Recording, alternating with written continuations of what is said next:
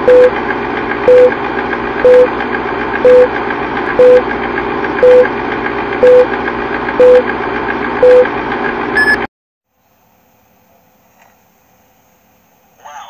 believe that we're getting close to the end of the year? So many great things happened this year that we'll always consider as great memories. The shows was really having a great impact as well, some good and some bad, but hey, not everything from Chuck E. Cheese has to be perfect. So today, on the finale episode of the Chuck E's Talk Show, we're going to discuss about the future of Chuck E. Cheese as we recap from rockstar years to 2.0. Now without further ado, roll that Chuck E's Talk Show intro.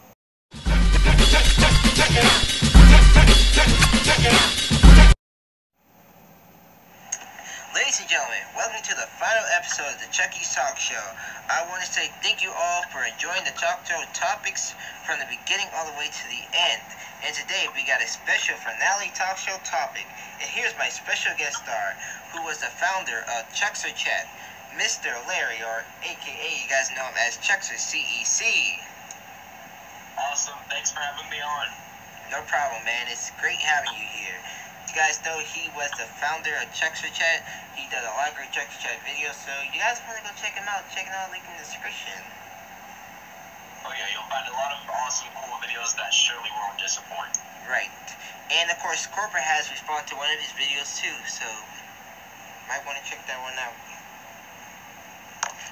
So today we're going to be talking about the future of Chuck E. Cheese's, and well, there's so many things that has happened. So, hey Larry, you want to share some things about it? Alrighty. So, what are some of your guys' predictions that could possibly happen in 2020? I think what we're going to see is definitely a focus on the live shows. I think Matt sort of realized that the main thing drawing in views for the YouTube channel has to be the live shows. I mean, some of them have 20, 100, 5, 10 million views. Those are the ones that are drawing in the views and the clicks for the channel mainly, alongside the puppet videos. So I think it's going to start producing more of those, because we've gotten not one, not two, but 3 live shows this year. I think that's something that we can call a great accomplishment. I totally agree. And not only that, but, you know, for those who remember from ChuckyCon 2019, and stay tuned for season 2, because we're coming out with ChuckyCon 2020. I mean, ChuckyCon 2019, sorry. Matt Daniel was talking about, you know, maybe putting Chuck E. Cheese's into a TV show. I'd personally love to see a Chuck E. Cheese TV show. Or, hopefully, a Chuck E. Cheese movie, too. I mean, there was like 2 Chuck E. Cheese movies that they came out with. Doesn't hurt to try a 3rd one, actually. And also, the shows, too, in general. You know, when it comes to us fans for Chuck E. Cheese's, we love going into the showroom. Whether it is an animatronic group or just a plain dance floor of a 2.0. The shows never let us down. Well, some of us at least. Yeah, I think they've been improving a lot with the shows in general, because we started off with Tale of Jasper T, you know, that was really good work. I enjoyed the video especially. They've been doing new technical aspect of puppets, and I think that's something that shouldn't go unnoticed, because they've been improving a lot greatly. Not only that, in show 2, but we got some new songs too. Something Fuertecito, one of my least favorite songs in the list. And also, Laughter is the Best Medicine. Eric Neal has produced it and wrote the show, but, you know, not pretty bad at what he had lined on the list. Right, Eric has some good, some bad, but overall I think he's been doing some good content for the Chuck E. Cheese videos.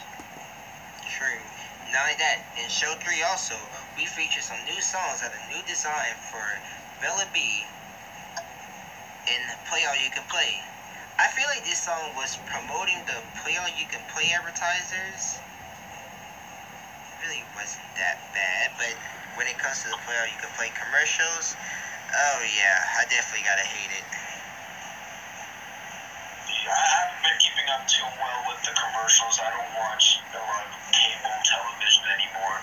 Gotcha. But the Bella B song, it wasn't bad. I kind of liked it just for the song, the vibe they were going for. I liked it. The Bella B, Cardi B reference, that was really cool too. Right. And also we got featured some new live shows also, as in the Chucky Cha Cha, the River Zomba Frankie Conka, and Winter Wonder Dance. So when Chucky Cha Cha first came out, I was obsessed with that song. I loved it. I still am. I love listening to it on full blast. It's just really energetic. We've been needing an energetic live show for Chucky for the longest. It's a mere parody of the Ketchup song from Just Dance, so I automatically knew exactly what it was. The dance move is fun. The song is fun. Just everything about it is fun.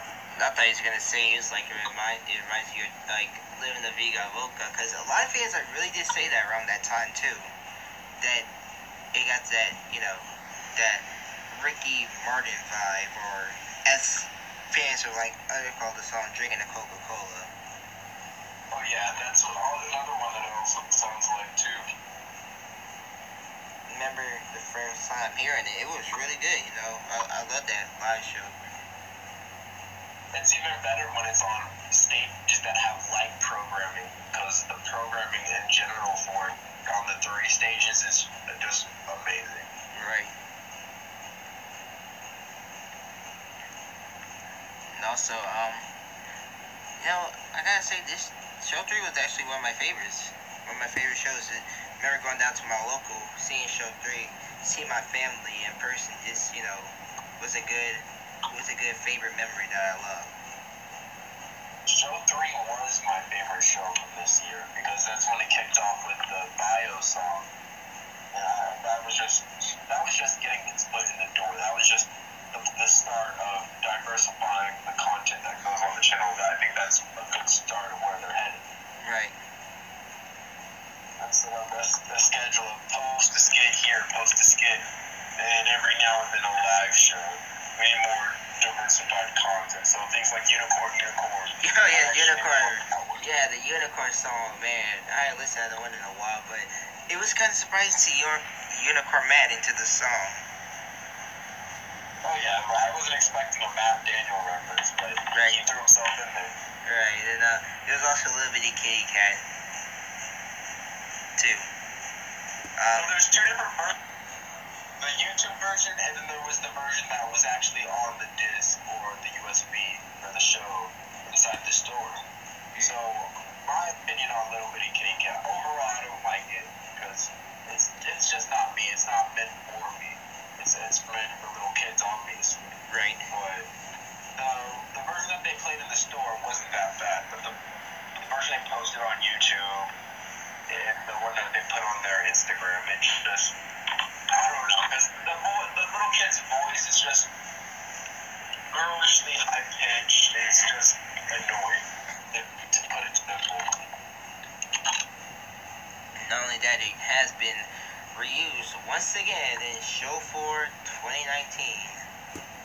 Oh yeah, for cat sitting. Yes. It was. I had a problem with that one actually. I had a problem with that song. It's just, I'll be real. Isn't horrible. I don't like it personally. It's not the greatest skit. Right. The thing that makes me like cat sitting is the music when Pasquale's doing his verses. That's the only real thing that I actually liked, is the music. What I was gonna say is I really don't celebrate the holidays a lot actually, and with this Halloween show, it's like, okay, yeah, new Halloween show, awesome, cool. I hear casting, I'm like, okay, what? What really surprised me is the music. Yes, I do agree. I like how that we finally get to hear Copernicus talk after for a good some years, and Steve Waters finally comes back into the show again. But when it comes to casting, it's like, okay, what? Is this a Halloween song, or is this something weird? Because songs like Just Be Yourself and I Didn't Need to Be Afraid and Pumpkin Patch, yeah, that's easily good Halloween songs right there off the bat. Right.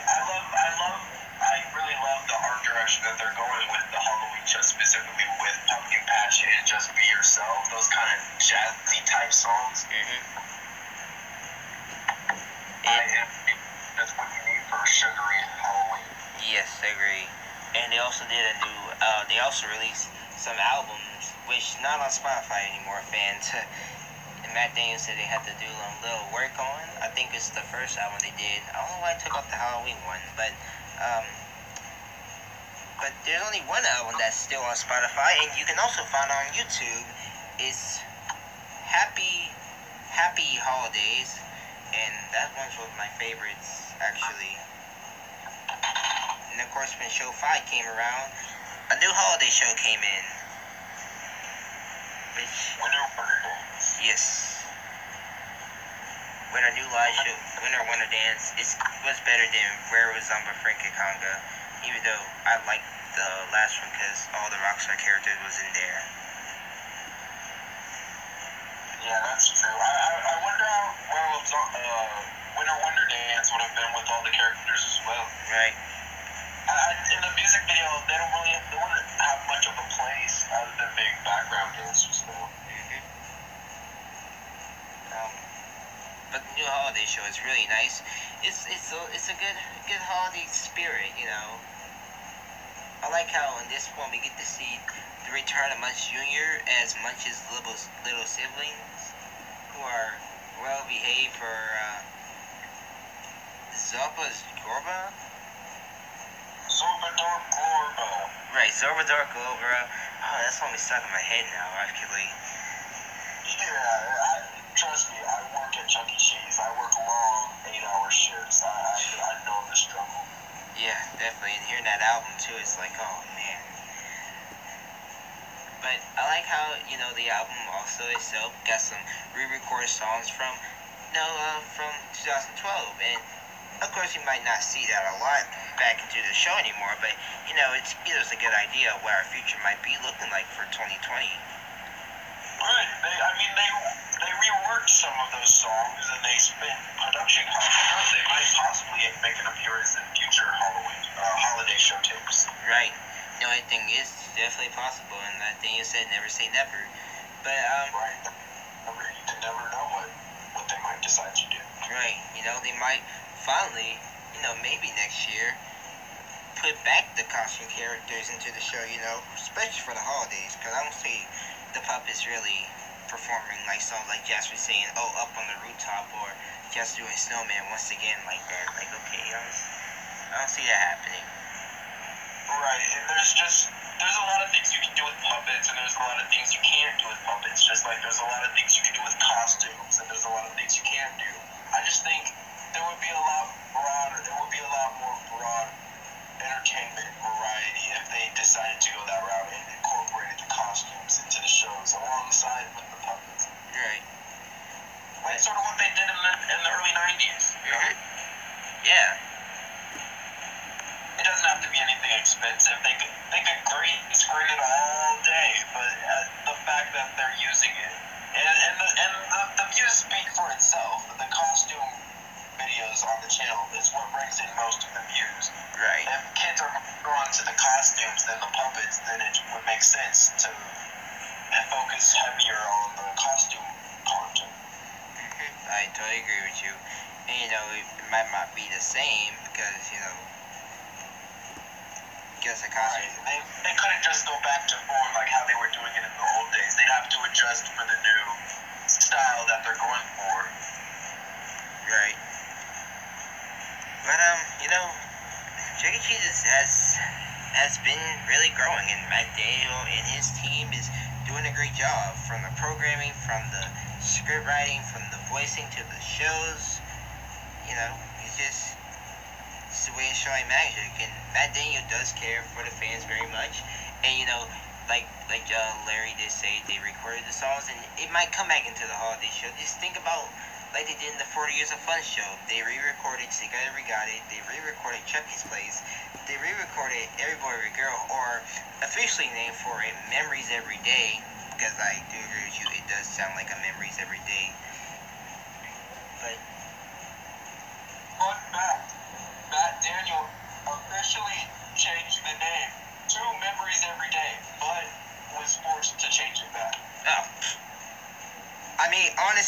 sound like a memories every day though. I'll be real with you. Cause Yeah, he says memories every day in the song more than every boy, every girl. yeah, it doesn't really have that point into it, but you know, I don't have nothing against Matt Daniel decisions because, like he said, he got bosses, so. Right, he has to do what he has to do in order to keep his job, and I'm not going to interfere with that in any way, shape, or form. Not me either, but you know, I do personally think memories every day is more a better way of saying it, because you know, it's just. Well, today's kids that don't know what Chuck E. Cheese is, will they really care what the name of the song is? No, because No. they don't know. No. We read earlier. Right. Really, the only ones that care or know is the fans. That's pretty much what he's doing most of this for nowadays. Like, he doesn't cater to the fans, but without the fans or previous knowledge of what once was, half of the stuff in the Chuck E. Cheese shows would be completely different. Right, and without us fans, with our magic, with whatever we're doing, you know, Matt Daniel wouldn't be here today doing all of this. And he's working so hard and seeing what he got to do to make production more better. And alongside that is, even at Chuck E. Con, he told us fans to go out and make videos. Yes, He wants exactly. us to make videos these, like Chuckster Chat, like Chucky's talk show. Yes. He wants us to get about Chuck E. Cheese. You know, other people are talking. Actually, by the way, thank you, Matt Daniel, for liking my Facebook post in the Chucky's fan, you know. Yeah, guys, he did say make some videos about it, like Matt Daniel, suggestions, like, how do you say, like, Matt Daniel suck, not saying Matt Daniel suck because, say, like, Matt Daniel suck because X, Y, Z, you know, make some If you don't like what Daniel's doing, then you should speak on the way. Don't say, oh, I don't like what he's doing. Right. Say something he can do to improve the shows instead of just hating on it. He's saying, oh, Caroline Richardson sucks because she can't sing. That's not a good, feasible opinion to create. Because Caroline could improve her singing by doing this is more of a better way of going about it. Fun fact, I almost made a Chucky's Talk Show talk about the Halloween show, but I was so glad I pushed that back. But yeah, you know, like Matt Daniel did say at Chucky Con, make videos about it so he can hear our voice, because another fun fact, Chuckster made a video about the Studio C of like what's wrong with it, and Matt Daniel took note, and well, you know, like around show 5 actually was like another Chucky Day that was actually, it was not another Chucky Day or like Every Boy Every Girl. Chuck's movement came really good.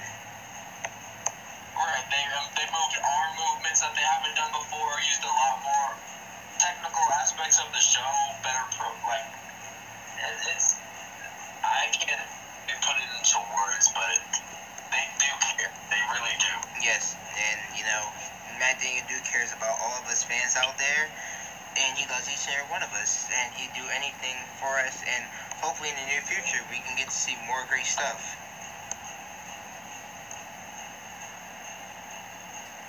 You know, anything's possible, like they always say. The future looks fun to me, so, I mean... Right. You never say never, because you never know what they might decide to go and do the next year, or the years coming. Right, and, you know, they were working on show run since, like, show 4, so... Or show 3 is like one of those 2 shows, but hey, anything is possible anything is possible. And, you know, for Matt Daniel and his team of entertainment, you watch this man, shout out to you for doing a lot for us fans, and I can't wait to see what next year actually brings us. Right. One of those things, I think he's been focusing a lot more on the live shows, especially because we live shows this year instead of our just usual one that we get the holiday remixes of the current existing ones. Right. You know. Because what brings in the views on the channel are primarily the walk-around live show videos, and videos that have the walk-arounds in them, they do get a lot more views than the puppet videos. Like, there's some puppet videos that bring in views, but when you compare it to the walk-around videos, they just don't compare. You don't see things like cat sitting bringing in 5 million or 10 million views like the live show videos. agree. I think if they focused on that a lot more, put the walkarounds in the videos a lot more, then they would increase their view count, increase the subscriber count as well, and just generally grow the channel. Right, I can actually see that happening, and anything is possible for Matt Daniel. But guys, expect some new stuff coming out next year for Chuck E. Cheese's. Might be different. Anything's possible. But it's better than y'all complaining about it dance for. But as always, not everything in Chuck E. Cheese is perfect. Some good, some bad. Just gotta set the changes and expect what's coming out next year. Cause I'm always ready for new change for Chuck E. Cheese's. And thanks again, Larry, for joining in. Of course, anytime. Hopefully we can get you in more into the future. Looking forward to it. So guys, go subscribe to his channel, check out some Chuckster Chats. And thank you guys for joining Season 1 of the Chucky's Talk Show. And we'll catch you guys later for Season 2, coming soon, next year, on the Constant Cheese Entertainment official YouTube channel.